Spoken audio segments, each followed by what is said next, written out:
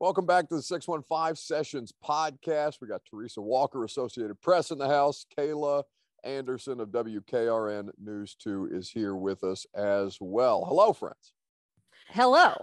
Hi, Buck. Hi, Kayla. I'm so glad you've got me and Kayla joining you because hello. Let's go. Fresh off vacation, these two. Hello. Yeah. Oh, yeah. Well, listen, I've tried to have my people get in touch with your people, Teresa, in the last couple of weeks, and apparently you've got things you've got going on. You're drinking in the mountains somewhere. No. I was in Beach. Marathon. I was drinking by the beach, by the pool, by the kayak, by the wonderfully warm waters of the Gulf. Yeah. See, we just wanted sunshine, Buck, what you're soaking up now. It's all I've got. I would do it inside if the cats weren't getting ready to riot. It's about time it's like prison yard time out here. So they had to come out. So I figured we'd do the podcast outside today. Anyway, we've got news that we have to talk about. There's a lawsuit. I mean, there's been a lawsuit. There's a class action lawsuit that Brian Flores has filed against the NFL and 3 of its member institutions. Couple of additions to that today. Steve Wilks, former Arizona Cardinals head coach and Panthers defensive coordinator, and Ray Horton, who, of course, Titans fans remember under Ken Wisenhunt and a year of Mike Mularkey as the defensive coordinator here. Teresa and Kayla, the situation, the Titans have put out a statement regarding the allegations from Ray Horton that he was interviewed for the head coaching position that Mike Mularkey ultimately got. He is contending that this was a Brian Flores-like situation in which they interviewed him. It was a sham, and Mike Mularkey was always the guy that was going to get the job. So I think that should be the starting point, Teresa. And I know you've just finished your write-up for the AP. That was my first season here, Mularkey's, Wisenhunt's firing and Mularkey taking over as the interim. What do we know? What was the tenor of the conversation around that job back then, given that I'm a little lacking in personal experience from that? Well, I mean, that's the thing. I mean, the whole idea at that time was, well, you got to see what Mike Mularkey did in 9 games. He had a resume with that team to put together. And it did seem like, it did seem like that was maybe Mike Mularkey's job to get at that point. And, and the thing that I didn't notice, apparently he talked with a Steelers podcast in 2020 and said that, yeah, they told me that they had to, that he was told he had the job. And yet we all know, I mean, that's part of the issues with the Rooney Rule, right? Is that, it's been seen so much as checking a box off, and Ray Horton helped check that box off. Guys, here's the things to know about that. Mike Mularkey did his interview. They interviewed, I think, Doug Marrone that year as well. Terrell Austin, he was mentioned in the first take of this Brian Flores lawsuit, and then Ray Horton. So John Robinson was hired on Thursday, January 14th, interviewed. Ray Horton was the last person they interviewed for the head coaching job. That interview happened on Saturday morning, January 16th. So 2 days later, they wrapped it up by midday. And a few hours later, the Titans announced that they've hired Mike Mularkey. So, it was a very fast situation.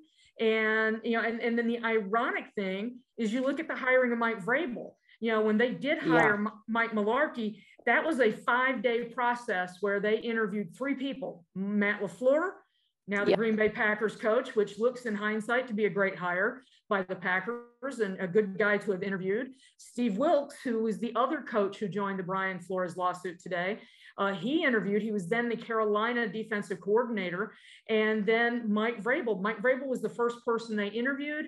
And 5 days after, I was pulling double duty that day as well. I was walking literally in Centennial Park after a Vanderbilt basketball game before going to the Predators when, the boom statement, we're hiring Mike Vrabel.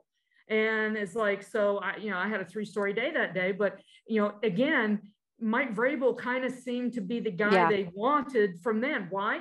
Well, read the tea leaves. John Robinson, they had time together with the Patriots, and how many times do we look at guys? Who's got the Patriot background? Well, these were like 2 lines going straight together. When you look back at 2016, the season that Mularkey was hired, and Buck, I'm with you. I actually joined the crew here at News 2 in Nashville at the start of Mularkey's season. So I wasn't necessarily in for the hiring process, so I didn't hear all the things that Teresa just listed off. But I certainly heard from Corey Curtis, my teammate here at News 2, that Last I think week's it was podcast guest.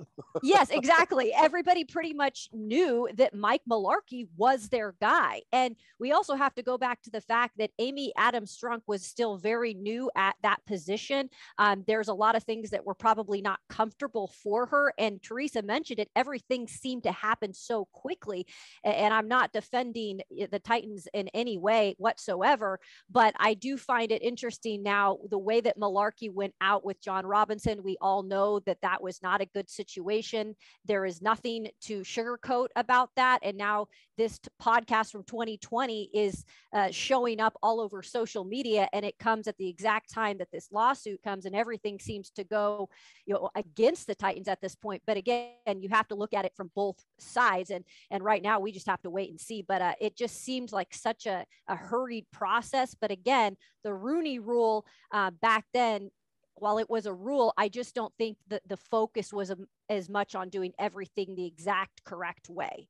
Oh, and in fact, this seems like an appropriate opportunity for all three of us to lay out and for producer Reed to play the audio of the Mike Mularkey podcast, 2020 podcast, Steelers Realm podcast interview that apparently, was on none of our radars until this thing just manifested in the form of a lawsuit in 2022. Well, Mike, if you could turn back the clock, where would, I probably hate these questions, but would there be anything during your coaching career that you might have done differently or changed? That's a good question. I'll tell you guys this. I've always prided myself in doing the right thing in this business, and I can't say that's true about everybody in this business. It's a very cutthroat business, and a lot of guys will tell you that. But I allowed myself at one point when I was in Tennessee to get caught up in something I regret. And I still regret it. But the ownership there, Amy Adams Strunk and her family, came in and told me I was going to be the head coach in 2016 before they went through the Rooney Rule. And so I sat there knowing I was the head coach in 16 as they went through this fake hiring process, knowing a lot of the coaches that they were interviewing, knowing how much they prepared to go through those interviews, knowing that everything they could do, and they had no chance of getting that job. And actually the GM, John Robinson, he was in on the interview with me. He had no idea why he's interviewing me, that I have the job already. And I regret that's because I pride myself in my kids first, that they do the right thing. And I always said that to the players, and here I am, the head guy, not doing it. And I've regretted that since then. It was a wrong thing to do. I'm sorry I did that. But it was not the way to go about it. Should have interviewed like everybody else and got hired because of the interview, not early on. So that's probably my biggest regret. Wow, that's a touching story, and appreciate you sharing that with us. So it's not hard. It's not hard to do the right thing. It's really not. You can get caught up in this business. So that was Mike Mularkey speaking with the Steelers Realm podcast on any regrets about his coaching career, and you hear him go into extensive detail about this whole situation, about the regret that he has that he was a willing participant in circumventing the Rooney Rule. In fact, Teresa's cat has just appeared on the podcast. My cat is trying to stick his head under the fence. He's trying to test me to see if he can make a run for it while I'm out here. And I think I may have to get up and go snatch him real quick. This is terrible podcast audio. Anyway, Teresa, what do you make of the idea that Amy Adams Strunk was not quite in that role yet, and that Steve Underwood was kind of running the team at the time? Well, remember, this was happening in January 2016. She took over in late March 2015. I was up at the Sweet 16 in Louisville when I got the release that Tommy Smith was retiring and that she was taking over in the role as controlling owner. And that's the thing. She said herself when she talked to us a few months later that, or maybe a year or so later, when she finally got comfortable, that, she took some steps and took her time to get comfortable in the role, see what was going on with the team. And, her first big step was firing Ken Wisenhunt after just an abominable start to a career. I mean, one of the worst tenures as a head coach in the NFL. He was 3-23, 3-20. I mean, literally, there's only a couple people in the NFL who've ever been worse than that. So she took that step, and you can understand that she found somebody that she became comfortable with in Mike Mularkey. And she decided that she wanted to try to keep him. And, that's the thing. It's like, that's the tough part of this, trying to push diversity, give opportunities to people who absolutely deserve it. And this is why the Rooney Rule has existed, trying to expose you to candidates that maybe you hadn't been thinking about to do that. And I mean, there's a reason why the NFL has got this diversity council now that they're going to be trying to work on. But, in two hiring situations that Amy Adams Strunk has had, she had a candidate she liked, it seems, in both situations. Well, and Kayla, I mean, to that point, I don't mean to interrupt you there, but it seems that we have this conversation almost cyclically. Obviously, there's been adaptations to the Rooney Rule just coming out of the owners' meetings a couple of weeks ago in Palm Beach, where they're adding adaptations to it to include also women candidates, female candidates for strength and conditioning coaches, for assistant coaches, scouts, things of that nature. But you go back and look at the teams that aren't employing a female staff member, no, there's none. Like, they're all already doing it. So they keep making these rules that seem almost, I don't want to say arbitrary, like they're well intended, but the rule is making the problem more difficult to solve than providing a solution, it would seem, from my standpoint. Yeah, I think really the more rules you have, the more difficult, like you said, it makes things. Where I think in any type of a hiring situation, and that includes the business that I'm in TV broadcasting and local news. If you have a person in mind that you kind of feel like would be the best fit for the job, likely you have a connection with them already, that their work ethic, that they're going to be able to fit in the organization, you're likely to probably go first towards those candidates. Now, that doesn't mean you're not bringing in other candidates and giving them an opportunity. If anything, you're bringing in other candidates. You might like what they have to offer, maybe not exactly the right fit for you, but you're going to go tell the person at the next station or somebody who else is hiring, this might be the right person for you. I feel like you're still taking something from interviewing a woman or a minority, because even if they don't get hired there, they could get hired someone else just from word of mouth and what you liked out of that interview. The more rules that you add to things, I just think it makes things so much more complicated. Now we're looking at this situation where it's he said, she said, or the team said versus Horton. So I think I agree with you on that, Buck, 100%. Teresa, what Mike Mularkey's role in all of this? He's gonna get called in. Like, he's going to be put on the stand basically as a part of this lawsuit now, in a way that I'm sure. Well, I don't know what he anticipated. I don't know what went through Mike Mularkey's head when he decided he was going to go into that kind of detail on a podcast. I don't know what was going through Mike Mularkey's head after the Kansas City playoff win in 2016, when he's yelling at us at the press conference that he's not feeling supported from the ownership and the administration, the management at the time, because his job had repeatedly come under duress in those last 2 weeks, in a time when, the Titans had not done anything else to speak of in a considerable amount of time. What do you make of Mike Mularkey's role, just his part to play in this weird story? It is unique. And, Mike is a guy that, I could never get a phone number from Mike, right? And he said that he asked his assistants not to share their numbers as well. And, he had... he's doing every damn podcast, apparently, other than like the local ones. Right. He's saying Marcus Mariota's not a good enough leader on the Ross Tucker podcast, doing random Steelers podcast. What the hell?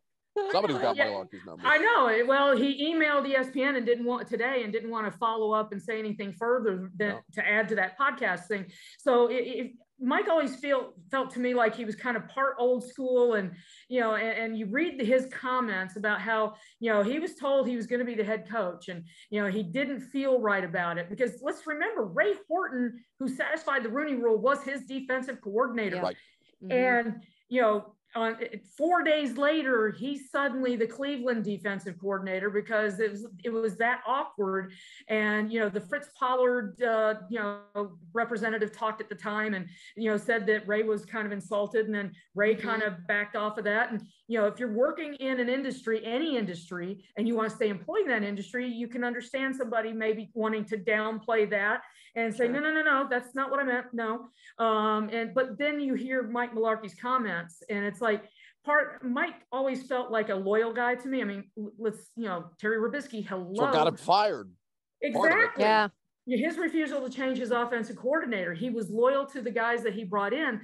So I think that in hindsight, he had time to think and just kind of felt, he said in that podcast that he regrets what he did, and it's like, it would have been interesting. Maybe he sends a text saying, hey, I hear Mike's already got the job, and who knows, but it certainly, I mean, I saw somebody tweet out a sports law attorney saying that would count as hearsay. Well, guess what? It'll be easy enough if this goes to trial or to subpoena stage to subpoena Mike Mularkey and put him under oath to talk about what he knew and when he knew it. And that could be, let's face it, that could be a bit of a smoking gun, so to speak, for this entire lawsuit. And, and honestly, guys, I'm going to say this. Once the Brian Flores lawsuit was filed, I've been wondering if the Titans would get pulled into this because of how quickly their last two coaching hiring processes went. I think there's a lot of this that's going to be fascinating, whether Mike is, because it would seem inevitable that he would be subpoenaed on this, whether he's as definitive in his statements on the record under oath as he was in that podcast, because there was not a lot. I mean, he did not leave any wiggle room for the idea that he literally named Titans ownership, Amy Adams Strunk, going through that hiring process and telling him he had the job before Ray Horton even had that interview take place. But I mean, Kayla, like what, is Mike Mularkey still, he comes off as bitter a little bit. And I don't know that he's not justified in being bitter. I think that it all ended up working out to the benefit of the organization. But I mean, the fact remains that there's a rule that they're accused of breaking, even if it ended up working out in their favor.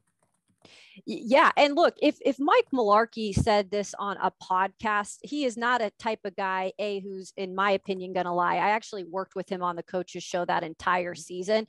And while he was a little bit close to the guard on a lot of things, he also, you could tell, like Teresa said, came across as a very loyal guy.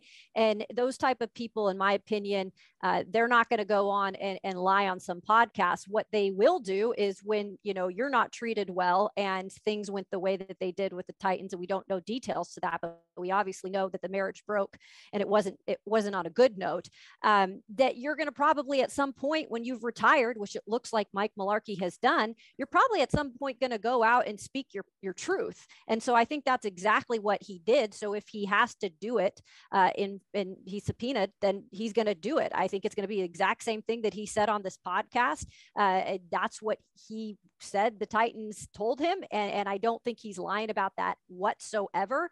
It's just a situation where, unfortunately, things like this happen. And honestly, if that podcast probably wasn't ever recorded, maybe this wasn't to the point where it is at this point.